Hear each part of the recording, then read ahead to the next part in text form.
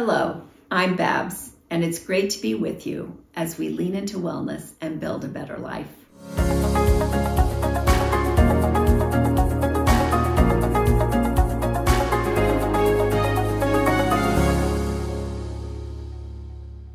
Today I'd like to talk about the Parthenon and what a beautiful structure it still is today, even though the building began to be built in 447 BC. It only took about 9 or 10 years to build this incredible structure.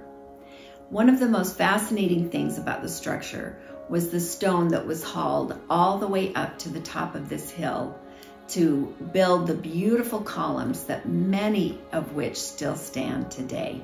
These columns weigh between 63 and 119 tons each.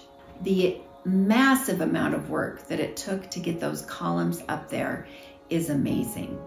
The main purpose of that structure was to protect the monumental statue of Athena. So this huge structure was built to protect that one representational body under the Parthenon. The Parthenon is very metaphorical for us and the pillars in particular.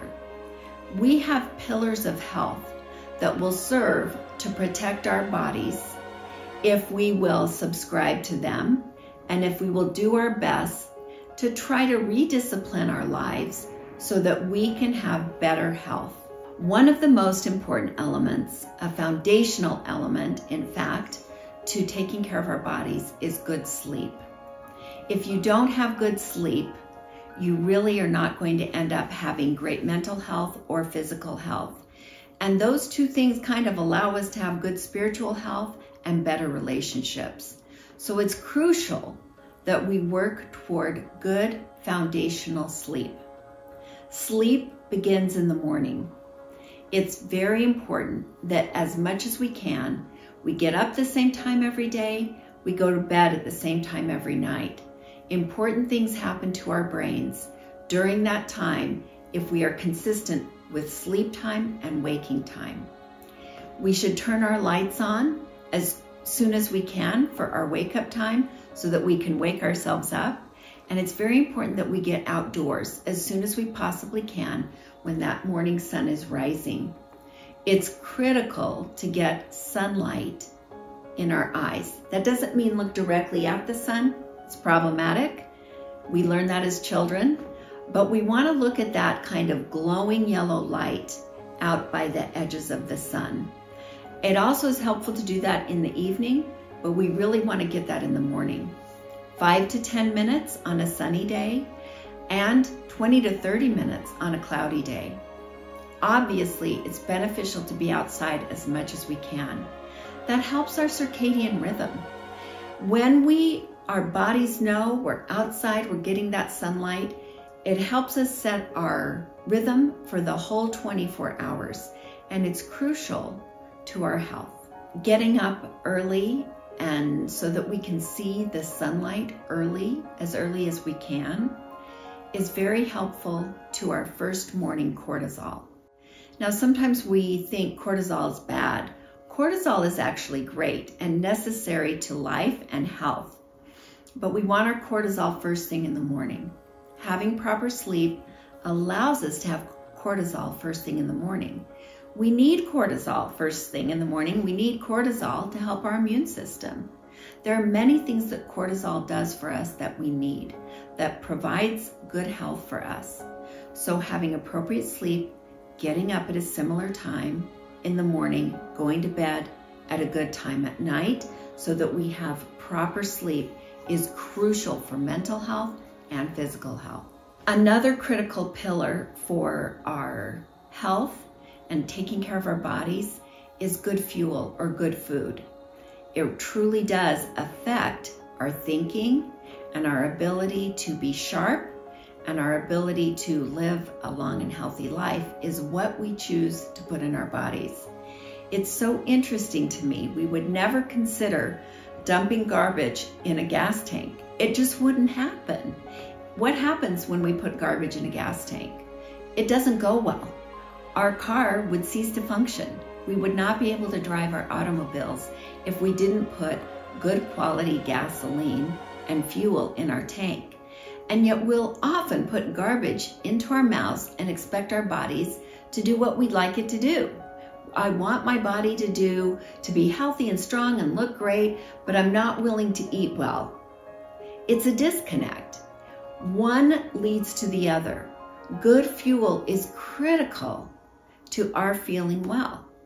We need to eat fruits and vegetables, high quality proteins, whole grains, have that good balance, limit artificial sugars and other sugar that is refined in our diets will make a very big difference in how we feel every day and is another crucial pillar to good health. Movement and exercise is another pillar. We often say movement is medicine. We know movement can reduce anxiety and depression. Move all you can, even if that's just moving, walking. Walking is great for you. Walk. We've talked in another video about rucking. That means like putting some weights on you and moving. Maybe get to the gym. Maybe you're just lifting cans. Whatever it takes. Move, lift, really work on that body. Movement is medicine.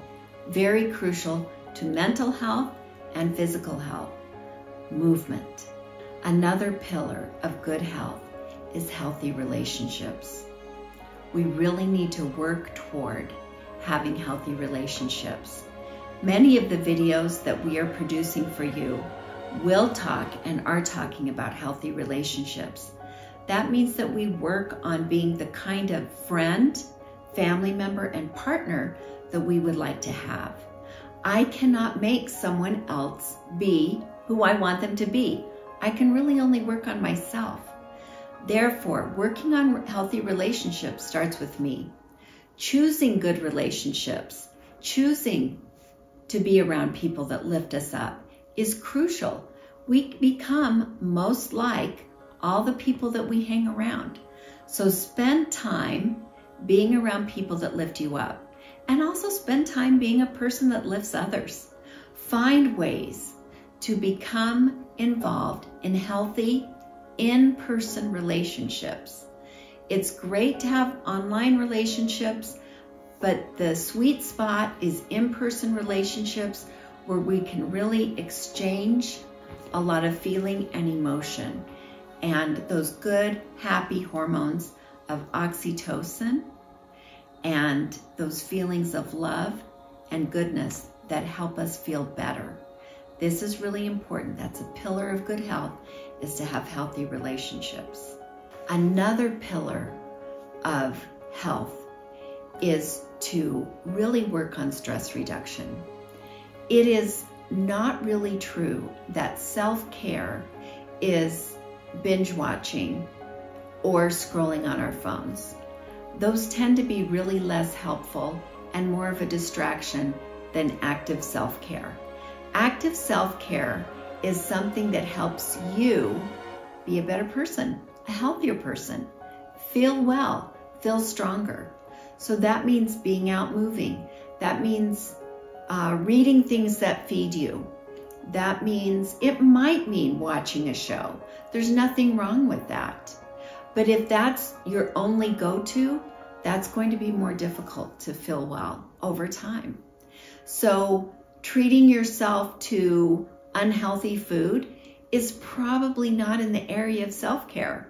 Even though it feels good in a moment, it's not going to really bring us what we want to have in the long run. So we need to be careful with what do we use as stress management. Are we exercising? Are we getting out in the sun? Are we finding ways to read good things or to watch things that feed our souls or help us feel happier or better? Also, actively serving other people can be a great stress reducer and can help us live a healthier life.